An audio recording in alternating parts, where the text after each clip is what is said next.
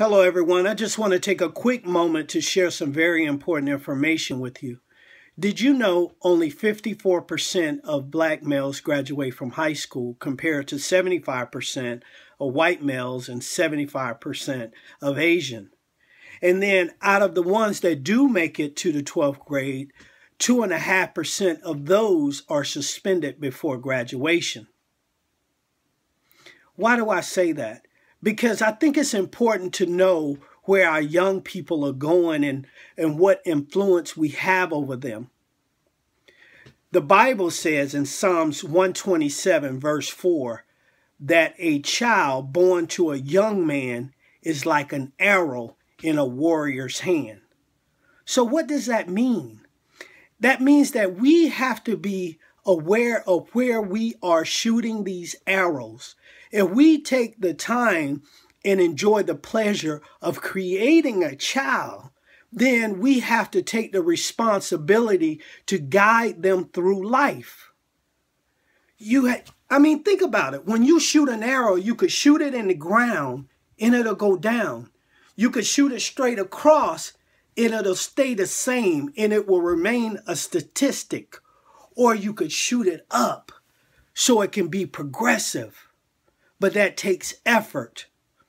You know, I've always wanted to be a minister, but for a long time, I didn't do it because I was so worried about my inner thoughts and what I was focused on and how bad that would look to God. And then one day, God said to me, stop worrying about what's wrong and start looking at what's right.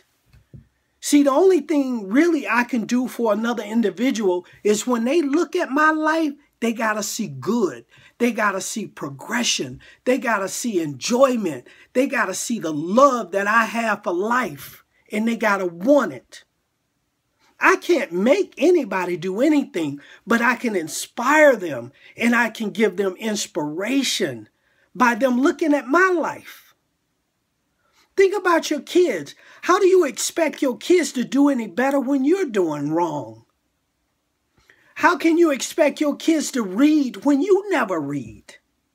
If you're looking at the Housewives of Atlanta and the Kardashians and all of that, how are you going to criticize your kids for listening to rap music? And not all rap music is bad. Look at Kendrick Lamar.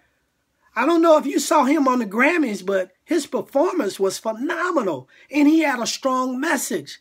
How am I going to criticize Beyonce for what she did at the Super Bowl? And I'm doing what I do. So instead of me focusing on them and looking for the bad, look for the good. What am I doing to inspire young people? They need us.